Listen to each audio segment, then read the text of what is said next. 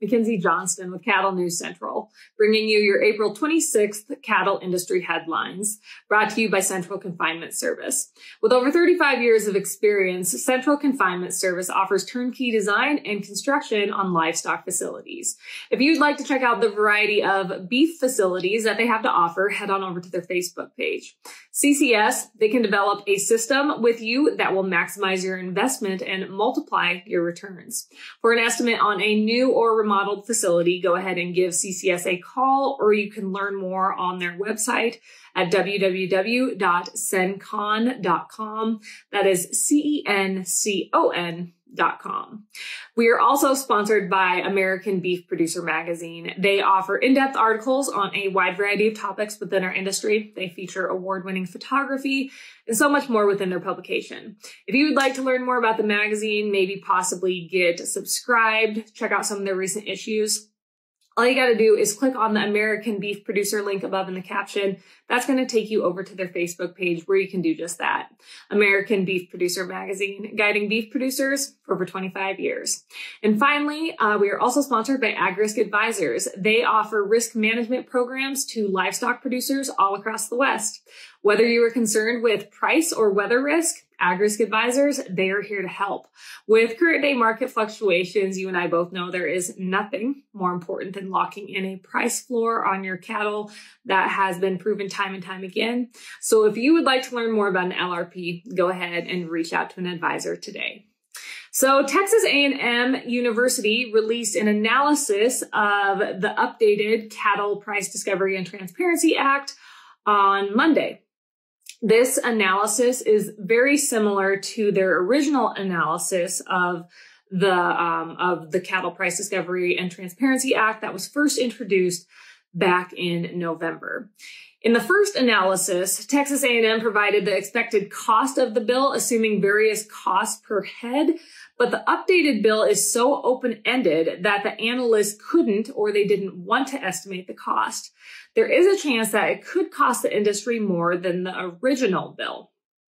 With that being said, the analysts do stand with the belief that this updated bill will cost the industry hundreds of millions of dollars.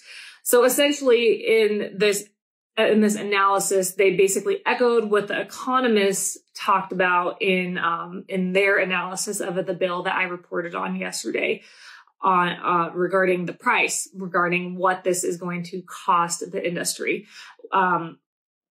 Is basically the same. What Texas A&M believes it will cost the industry and what those economists believe it will cost the industry. The impacts of this bill could be much greater than the original bill, all depending on how the Secretary of Ag uses his discretion provided in the bill. An example is given in the analysis that if the Secretary of Ag were to set the initial mandatory minimum negotiated volume threshold as high as 50% across all regions, and you and I both know we have a better chance of the tooth fairy showing up for brunch tomorrow than that actually happening.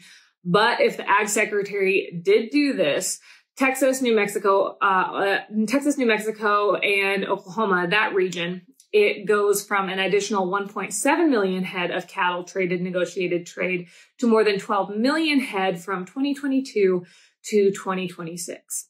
So we all know the Ag Secretary is not going to do this. He is not going to set all those levels at 50% across all regions. However, I think what this example shows is that there is room to move up with these negotiated cash thresholds that would be set with this bill. Yeah, we're not going to start at 50% right away, but we have a starting point with this bill versus now there is no floor. There is no floor. But this bill offers a floor and we can move up. So many people talk about how this is watered down, and all of us that say anything good about this bill, we're just pushovers and we're basically selling out the industry. That is not the case. This bill is a starting point. You have to start somewhere. You cannot start at the top. That will never work. The analysis concluded stating that an additional 2.3 million head of cattle would be required to be marketed through a negotiated framework if the Cattle Price Discovery and Transparency Act of 2022 were to pass. This number is compared to if there was no intervention to increase negotiated cash trade. This number is considerably less than what the original bill would have required, but it would still place a significant burden on the southern plains to trade more cash-fed cattle. So again, it will be interesting to see what happens with the hearing today and then also tomorrow. I will keep you updated as information comes from both of those hearings in the House and the Senate. This update is also sponsored by 4T Ag Insurance, your go-to contractor for ag insurance. The folks at 4T Ag are dedicated to providing you with insight, information, and alternative risk solutions that are custom fit to your business and personal needs. They offer both drought and crop insurance, and they also offer LRPs for fed and feeder cattle. If you'd like more information, go ahead and check out their website, 4tag.net. That is the number 4tag.net.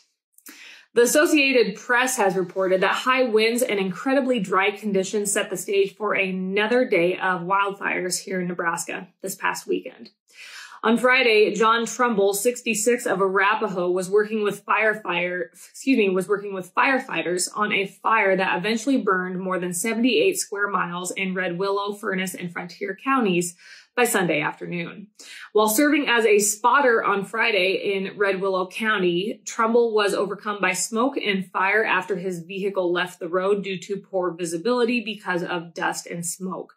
His body was found early on Saturday morning.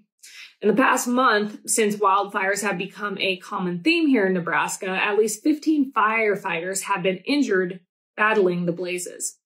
Just since this past Friday, 14 counties here in Nebraska reported wildfires.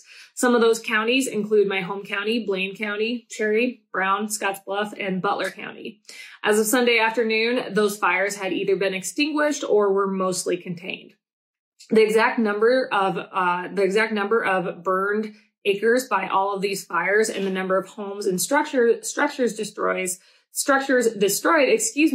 has yet to be determined. It was reported that the fire in Butler County, which is in eastern Nebraska near Rising City, killed roughly 100 calves that were being housed in calving sheds, and at least 3 fire trucks were damaged or destroyed in those fires. Nebraska isn't the only state suffering from wildfires. Down in New Mexico, 20 wildfires continued to burn on Sunday, including one fire that had grown to consume 84 square miles of land. And finally, Drovers and Tri-State Livestock News has reported that an ongoing investigation in Montana has revealed a Canadian company has stolen up to $5 million from Montanans after receiving payments but never delivering on the promised product. Montana's Attorney General, Austin Knudsen, has warned there might be other criminals conducting similar scams. New Way Ag, a Canadian company, promised grain hay, barley straw, and wheat straw at low prices to quickly make sales. Then they went ahead and collected payments, but they never delivered any product to their customers.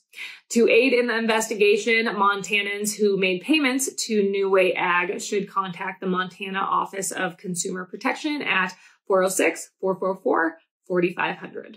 That is all I have for you guys this morning. I hope everyone's week is off to a great start. Have yourself a tremendous Tuesday. I'll catch you later.